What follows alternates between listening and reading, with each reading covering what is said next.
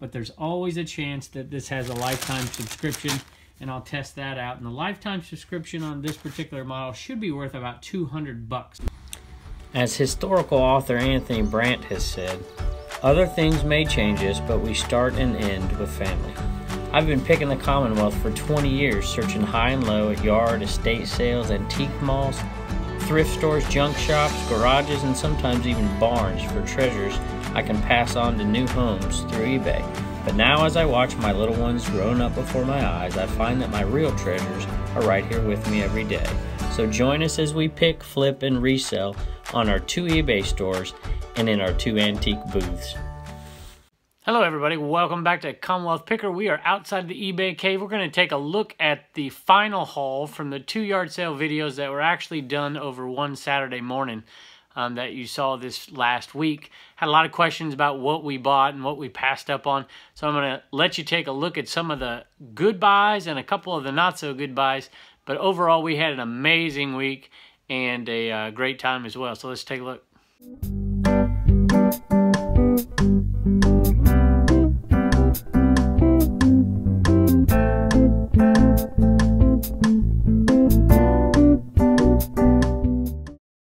All right, like I said, we had a great time and we got a ton of great stuff. Some of the items I thought were going to be terrific turned out to be okay, and some of the items I thought would be okay turned out to be terrific. So a lot of antique booth stuff and a lot of eBay stuff to resell. All right, so I don't often buy cassettes, but I have been selling a few cassettes in the booth, and these I didn't want to pass up because we just got them in that first lot at the first sale, the unattended yard sale. They were just part of that giant lot that quite a few things were. But these AC/DC cassettes will probably sell in a lot for anywhere between $12.50 and $15, either medium mail shipping or first class, and they should make about $8 to $10 profit on those. And then 3 Leonard Skinner ones, probably around 10 to 15 on those, and then 1 Jimi Hendrix. We'll end up putting that in the booth for $1, probably, maybe $2. These were some great buys from that same yard sale. Paid $30 for everything we bought at that yard sale, and these 3 Grand Theft Auto games combined, we'll probably sell them all together and probably get $30 for those 3. Tomb Raider will sell. Dino Crisis will sell. I think the Dino Crisis game is probably the best, and some of you guys out there, Ben, maybe you need to tell me if I'm correct or not. I know Wes could probably tell me as well from over there at Doggy Flips there, and I think that's probably a $25 game. I may be wrong. It may be more than that. I'm not sure. It is complete. It is a black label, so maybe you can help me out with that. Got a few CDs in there that we'll put in the booth as well. The Insanity DVDs are probably a $15 to $25 sell. They look like they're either new or certainly complete. Got a few Blu-rays. This is the one I really wanted. I just got the others for some throw-ins to put in the booth. This one is the one I wanted, either to give it to one of the Homeschool Hustlers, Turner. But I like it because it's got the Blu-ray, DVD, and it's got the digital. And sometimes the little hint here is when they're new like this, you can sell them separate. So we actually don't have Blu-ray. We have DVD. So I'm probably going to keep the DVD for Turner. Sell off the Blu-ray loose and sell the digital code off as well, and probably end up making $10 profit on those. The Guitar Hero, and you know what? I haven't looked up this Guitar Hero, I don't think, in a while, but this one, I believe, it's got everything in it, is probably a $40 to $50 plus shipping item that we got for $5. Actually, we got a lot less than that because it was bundled. These books down here, and you saw me get this in the first video yard selling videos with the lady that had the husband that did the podcast. And these, believe it or not, they are called Alice in Bible Land, and this is a set of 20, and these should go for around $50. So really happy with that sale. This set of Disney here, and these are reading, Young Reader's Library. These Disneys, and I believe they're from the 70s, should go for, or early 80s, should go for about $40 probably on eBay, medium mail shipping. These are going to go in the booth for probably $1 a piece. all of this I paid, I think, $4 for. And then these down here, I think were $2, maybe $4. I can't remember. I think they were $2, but have to look back. No more than $5. I can't imagine. So we're gonna make really good money on those books, and then these will be slow sellers, but they'll sell in the booth for $1 a piece. Another children's Bible. This is from Old Time Gospel Hour. It looks like it's in new condition. I'll put that on eBay probably for about $10. This one, the Book of Psalms, two-tone leather Bible, bought it for $1, should go for around $15. This is a neat one. A lot of these Audubon Society things don't go for very much, but this one is an old one. It's a field guide to birds, and it probably is a $10 to $15 item plus shipping. You saw me buy these for $1, and I said I don't know why I bought them, but I thought they looked neat, and they were complete, and so we got these pencils for $1, and I think I'm going to comp these things out. No sold comps, but from what I see, these should be a $15 sale. There's only one out there like it, and I don't like the listing. I don't like the way it's listed at all, so I think I can get some better keywords in there, and I think this item is going to sell really well for about $15 plus shipping is my guess. Plus, I said in the thing that Reagan would probably like it, and of all the things she migrated to, it was these colored pencils, so I might keep them for her, but we'll see. These items up here I bought for either my classroom or to sell in the booth. This item actually sells on eBay. They have these, I guess they're minerals or precious minerals or stones built into the globe. This is probably a $25 item to sell on eBay. 20 at the lowest, 50 at the highest. It does have one little condition issue on one of these little stands, little compass at the bottom. Not a bad little globe. I might put it in my room, might sell it on eBay, might put it in the booth, so I have to decide. Either way, we're going to make some money on it. These I bought for $1, and they may go in my booth. Looks like a perfect history teacher item for the classroom, but they may up in the booth for $5. I'm not quite sure. This is a great item right here. You should always keep an eye out for these. These sell on eBay fairly well. People use them for, this one's a softball one. They use them for baseball, and they're little sticks that you hold on to. They got a little handle at the bottom. See the pink there? This is for softball. And they use them to practice hitting. We can use them for baseball as well. But a lot of times if you list these on eBay, list them as golf practice items. Warm up for golf and things like that. It needs a little clean job. And this will sell on eBay, I believe. It could go to Play It Again Sports, but it's going to sell on eBay. And I haven't looked up comps in a while, but I used to get $30 plus shipping for these. All right, this is a Coca-Cola item, obviously, and I have seen these before. These go for around $25 on eBay. I will probably put it in my booth for $25, and if it doesn't sell fairly quickly, I will drop the price down to $20. Maybe $19, paid $5 for it. Actually paid less because it was in a bundle. The Flowbee, if you have never bought a Flowbee before, I suggest buying some Flowbees. My wife has bought some in the past. I bought some a long time ago. This is probably complete. It's at least $50 plus shipping. I bought this for my wife, for my daughter. We may end up selling them. They don't have a ton of value, these paperback sets, because they don't hold their condition very well. But the Laura Ingalls Wilder, this could easily sell in the booth or on eBay, but we'll probably keep it and use it for my daughter if they're in good enough condition that Blue Ridge Mama wants to keep them. So I thought this Sony would be better. I bought it. You always check to make sure everything, the knobs are good and the antenna is complete and not broken, and there's no corrosion. This was a pretty good little machine. I figured this would be a $25 machine plus shipping, and it's not. It's more like a $15 item plus shipping. Which is still good. I mean, I only paid a little bit for it. So these used to go for a lot more too. So this is another bit of a disappointment. I had sold these for $25, $30 all day long in the past. And they look like they're going down under $20 at times. Some even cheaper than that. So I was a little disappointed. I may end up putting this in the booth for $8, $9 and not bother with the hassle on eBay. I don't know why I bought these. It was I think I paid $3 for the both of them. They are in really good condition, new. I think these people who got these were probably dumpster divers and got them out of a dumpster is my guess, because of the stuff they had at their yard sale. But they're little piggy banks. I don't know, Turner may end up with them, but they may go. I haven't even looked them up on eBay. I can't imagine them having much value, but maybe. And I'm gonna put them in the booth probably for $3 or $4 a piece. Really happy with the Tupperware. Tupperware has been selling really well, as Blue Ridge Mama said. These are the old cereal bowls. This reminds me of my childhood. Commonwealth Grammy out there, you remember these. Tons of them. I didn't even count them. Looks like there's probably 12, 15 of them. We'll probably put them in the booth for $1.50 a piece, believe it or not. And they'll sell. Or we might bundle them all together and put 20 bucks on them or something. Who knows? Another little piece of Tupperware that's been selling well. We'll put $1 or $2 on there. I don't know what that one is for in particular. I have to look that one up. And then the deviled egg case. And I've sold these on eBay. Probably will not sell this on eBay now. Have so much to list of higher value, but we will put it in the booth. Got them so cheap. Probably $3 on that one. Some Dan Post boots. Now this, initially when I bought them, I'm thinking booth, because we sold a pair of boots really, really quickly in the booth.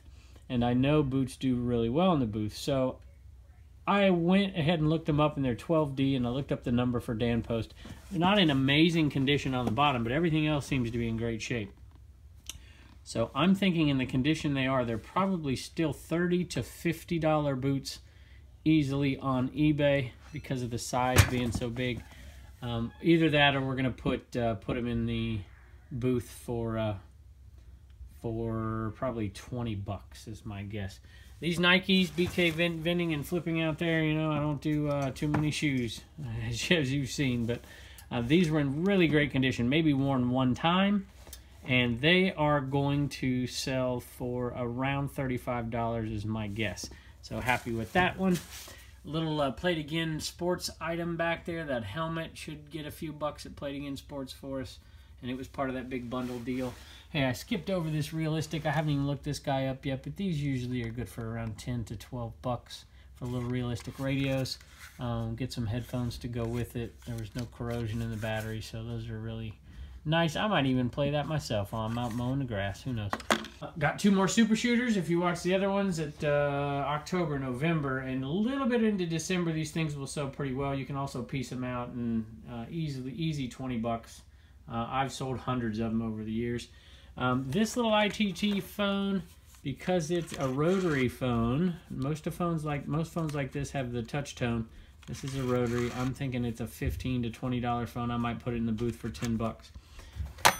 And I literally took that one out of the wall at that one sale. These are going to be some items that go to Play It Again Sports as well. I'm hoping to get 4 to 5 bucks out of those at Play It Again Sports, but I'll wait till I have a lot of stuff to take there. This Sirius radio is it's worth the gamble. Paid a couple bucks, actually less than that, because it was in that bundle as well. And this Sirius radio comes with all the accessories. Got the manual, it's got the remote, everything. So as it is working, it is probably a $25 item, but there's always a chance that this has a lifetime subscription, and I'll test that out. And the lifetime subscription on this particular model should be worth about 200 bucks, so I'll have to check that out. Box full of buttons. Just tons and tons and tons of buttons in here, just heavy as could be. Thousands of buttons. I think I'm just going to give them to my wife and tell her, hey, do something with these. She'll either list them in lots on eBay, or she will put them in little jars and sell them in the booth. We paid $2 for the whole box. My guess is when it's all said and done, we'll end up making $50 to $100 on that box, maybe more. Got some more cassettes to put in the booth. Nothing special, just kind of throw-ins, and probably 50 cents a buck maybe on each one, maybe $1.50 on the American Tail, not quite sure. Forgot to mention the ESPN mug. I saw that, thought it was really neat, vintage look to it. I don't know if it's really vintage or not, or if it just has that vintage stoneware look to it. I'll probably put 10 bucks plus shipping on eBay and make some money on that one. Betrayal at House on the Hill, Tesla versus Edison, an old Scrabble game, and a Scotland Yard game. So these, I would say, just estimate $10 to $20 profit a piece, maybe a little less than that on average, maybe $12 on average a piece. The Scrabble will just go in my giant drawer of Scrabble pieces that I part out. I sell the little board separate, I sell the game board separate, and I sell the pieces separate. So we just piece them out, and then when we get giant lots, we sell them all together. Got a bunch of stuff in here. This is a Camelot Livre 1. This little set goes for around 15 bucks. I bought a few things that I like, the kids might like, E.T., Karate Kid, I know my oldest boy liked that, and that's the DVD trilogy, so Turner will probably like it here in a couple years. That actually might sell. Saved by the Bell, this will definitely sell. It is new in the package. It's probably a $40, $50 item right here. I would say at least $40 for that one. People like to relive their youth. A few more games here. This is nothing special. I'm not sure any of these are anything special. They may end up going to the game booth at the flea market and selling those off. A couple of Nintendo GameCube games, which are okay, probably $10 to $12 games a piece. That's my guess on those. I think I've sold those before. Growing Pains, I actually thought this would be a good one to resell. They're brand new in the package. There's 2 of them. Figure one listing, sell them both, but this actually does not go for very much at all, so I was a little disappointed in this. Maybe about $8, but we'll still make some money. Dungeons and Dragons will go in the booth. Actually, you know what? Growing Pains might go in the booth too. I just might throw them all in the booth to save the time and, you know, put a few bucks on them and see what happens. All right, and over here, a couple more Play It Again items. If you saw me negotiating, that guy was negotiating hard, and I got that tea thrown in. He wanted $5 more for the lot. I got the tea thrown in. I'll get $5 out of that. This, I used to be a baseball coach, so I recognize this right off the bat. This is an old L screen, and there were 2 of them at that sale. But one of them was in really poor condition and was rusted. And this one was in really good condition. Everything's still wrapped up.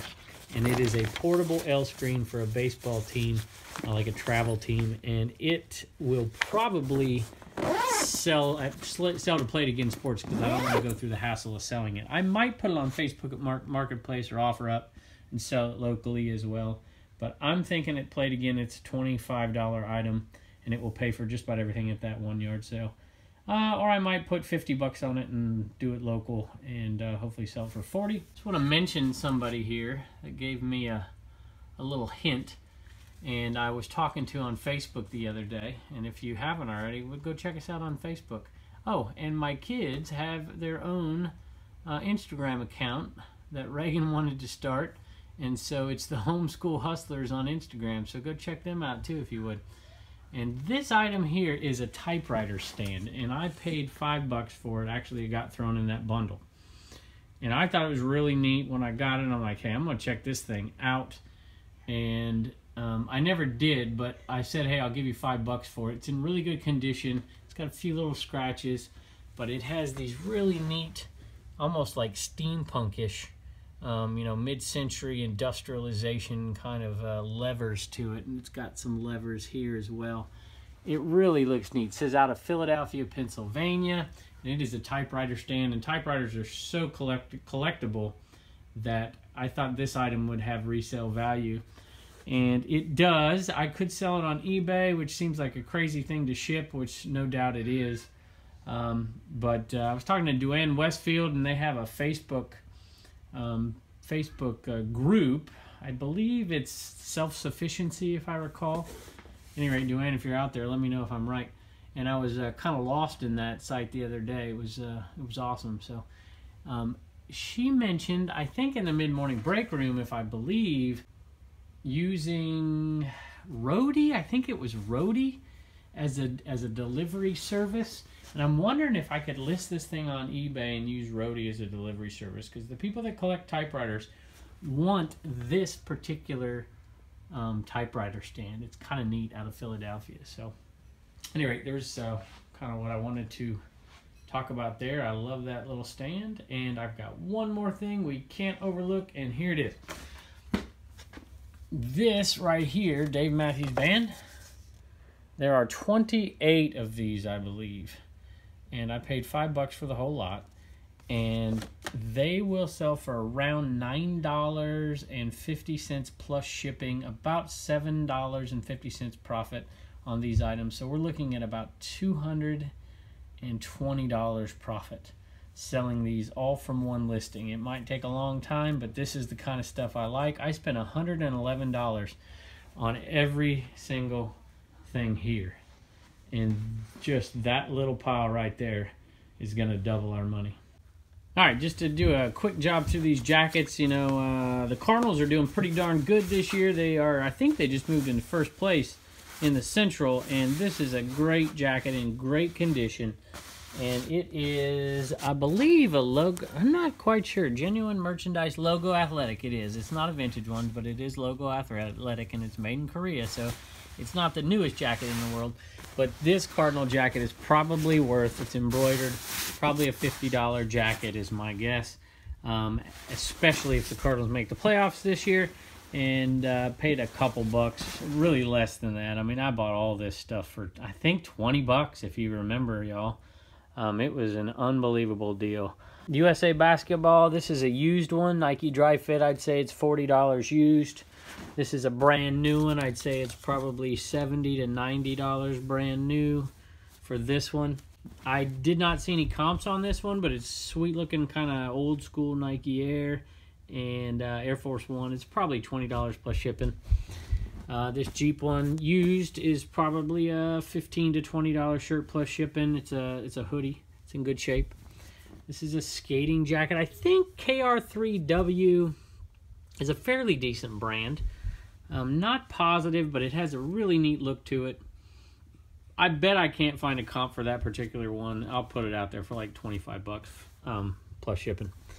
UVA football jersey. I have no idea why I bought that. Sorry, UVA fans. They're not the best in the world. But it is embroidered. You know, somebody's going to pay 20 bucks for it. Peyton Manning NFL equipment jersey in really good condition. It's going to sell probably for 40 bucks. And an old John Mayer concert t-shirt. That was kind of a throw-in. Probably a $10 to $15 item. So, at any rate, thank you so much for joining us, and we will see you next time.